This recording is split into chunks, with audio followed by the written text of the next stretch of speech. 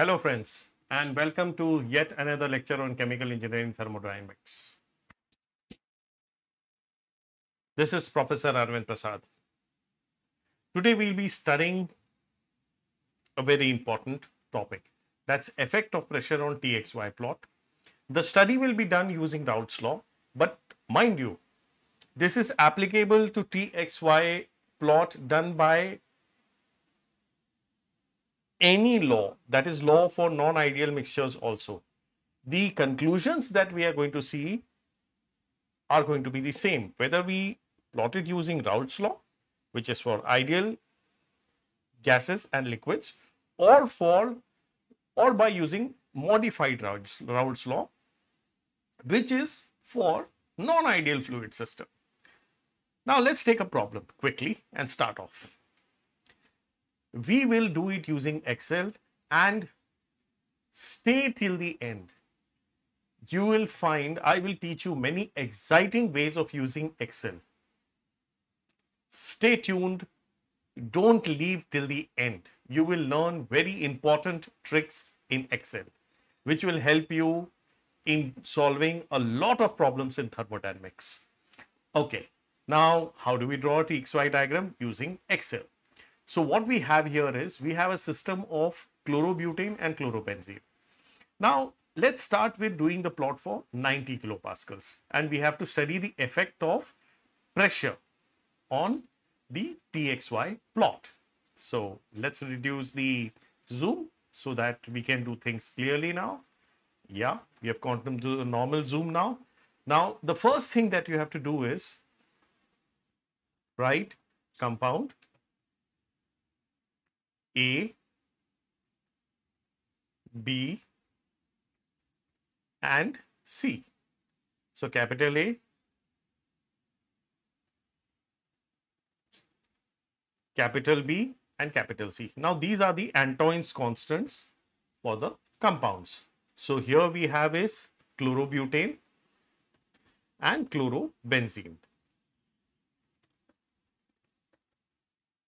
Now the Antoine's constants are 13.7965.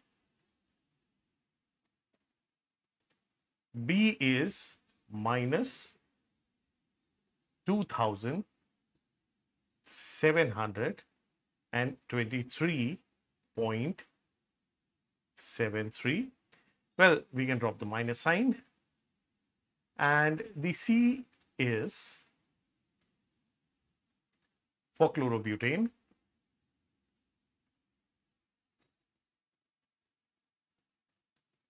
very well.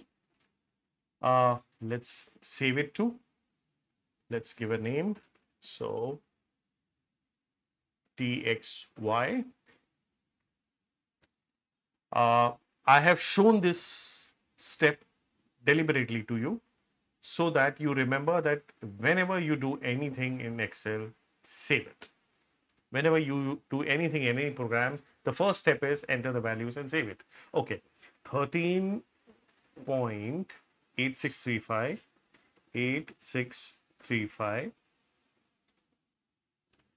3174, 3174.78 and 211.7. Now, the first step is that we should write the boiling temperature of chlorobutane here. So this is our T. So we have to enter the boiling temperature of chlorobutane here. So the boiling temperature of chlorobutane, we are going to get it as 13.7965. So yeah, that's going to be minus 2723.73. So we already have entered this value. So it's going to be B. We have to just modify this equation. So it is going to be B upon this minus this minus this. So let's start with the bracket. B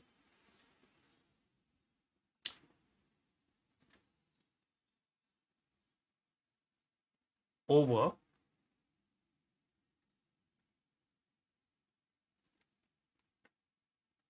A minus ln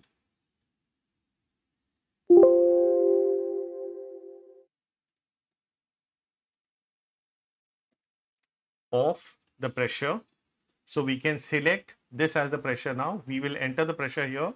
So let's take a convenient value here. Pressure. That's it, done. So we have done this. So let us complete the bracket.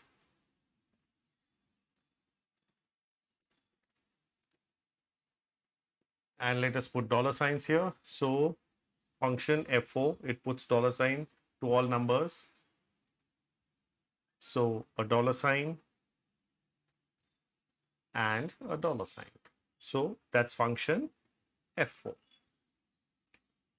That's minus 218. Let's close it and let's test this. So we have this. It takes the pressure from this purple box. So in this purple box, let us enter 90 kilopascals. And we get 74.7134. Now, this is the boiling temperature of pure chlorobutane. Now, pure chlorobutane will have an X of 1. So we can drag it and we can get it to some convenient position here, right? Now we need to enter the boiling point of pure chlorobenzene here. So the process remains the same. We are going to take the value of B, F4, divided by A minus ln of the pressure, close the bracket. So we have to get B here first. Yes. So let's put all of this into a bracket so that there is no confusion in the calculation, minus the value of C and enter. So we have got the temperature now. This is 127.3599. Now let's do something very interesting. You got to go to developer. You got to go to insert. And from here, pick up a scroll bar.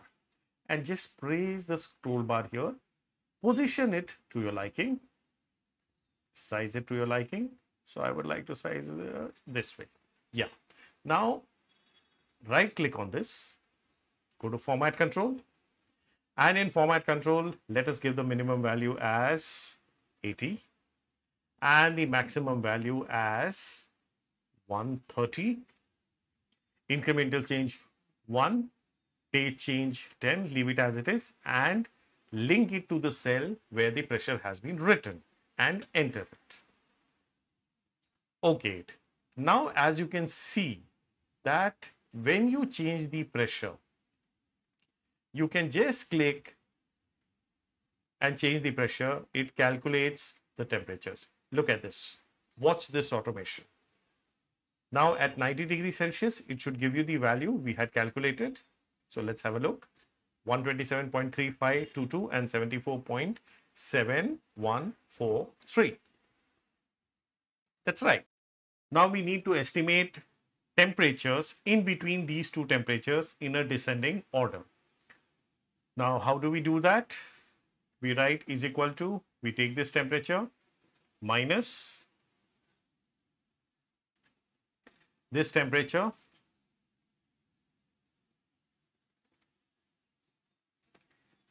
minus the lower temperature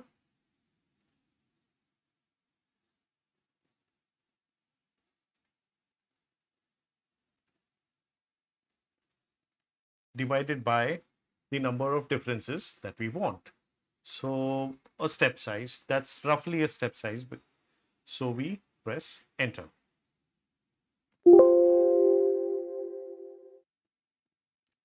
Oh, we have done a slight mistake here. Let's correct it off.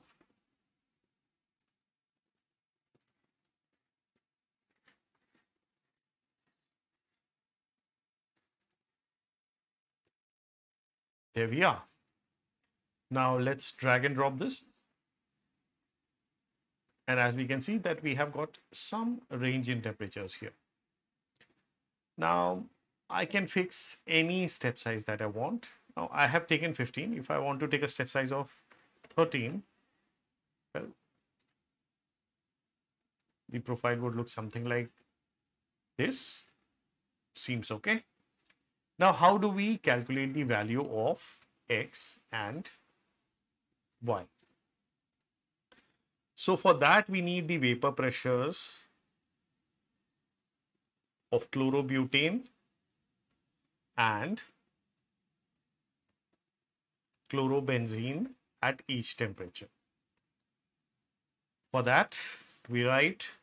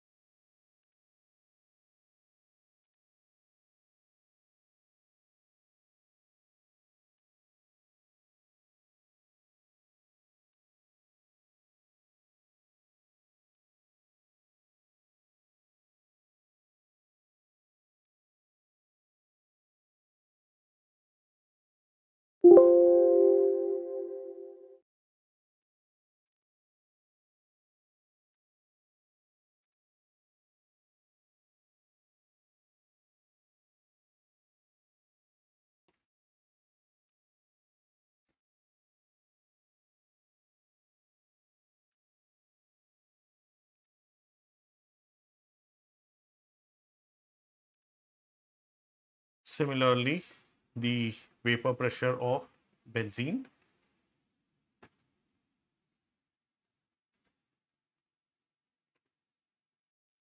To get these dollar signs, to make this an absolute reference, we just press function F4 or F4 function key.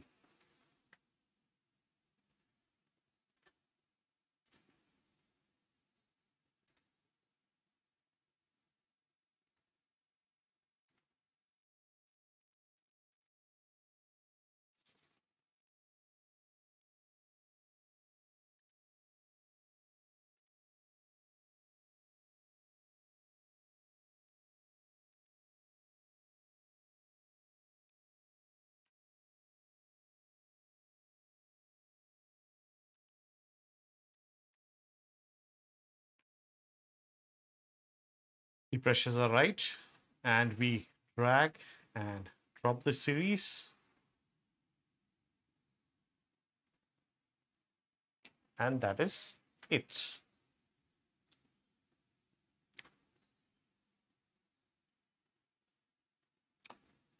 It's 90 here and 90 here, and that shows that all the calculations are right. Now for the value of X, we have the pressure of the system minus the vapor pressure of benzene divided by the vapor pressure of chlorobutane minus the vapor pressure of chlorobenzene. And we enter. Drag and drop. The series for X values has been created. Now the Y value is simply the value of X multiplied by vapor pressure of chlorobutane divided by the pressure of the system.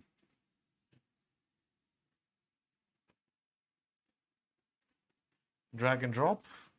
We have the values of Y. Stay put. We'll do a very interesting thing now. We'll plot it and we'll see how does the plot vary with respect to the pressure.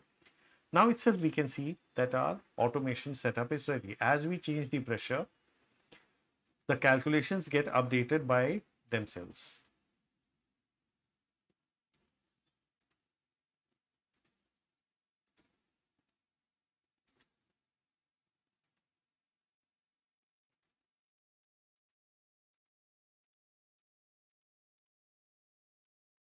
So let's reset this to 90 and let's draw the plot. So to draw the plot, go to Insert, go to Charts and go to Smooth Lines. Place it wherever you like it.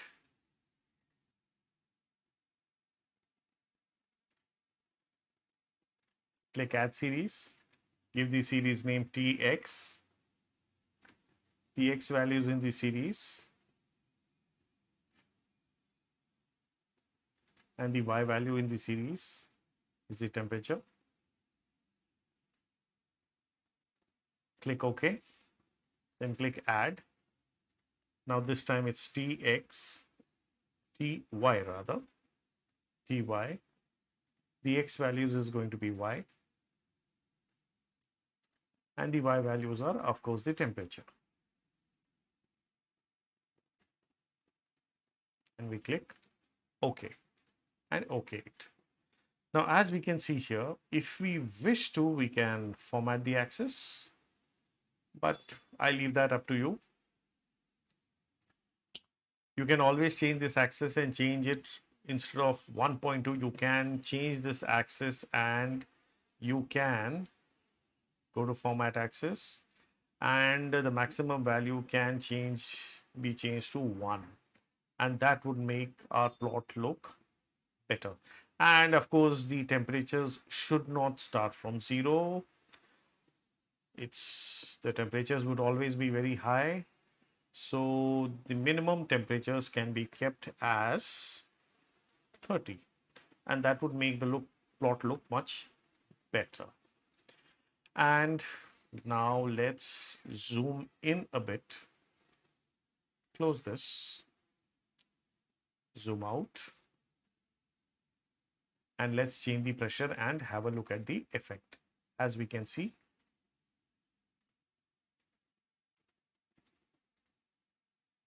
the boiling temperatures are changing. The values of X and Y are changing. And as we increase the pressure, let's say we increase the pressure to 130. We can see that the X and the Y curves have moved closer. Now, if we reduce the pressure,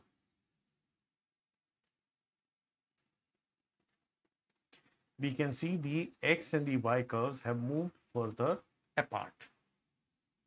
Now, this gives you a very important fundamental in distillation. When the pressure of distillation is reduced, the separation improves. When you do distillation under higher pressure, please note that the separation reduces. That would be all. If you have any comments or if you have any clarifications to see, please do write in the comments. Have a great day, guys. Bye.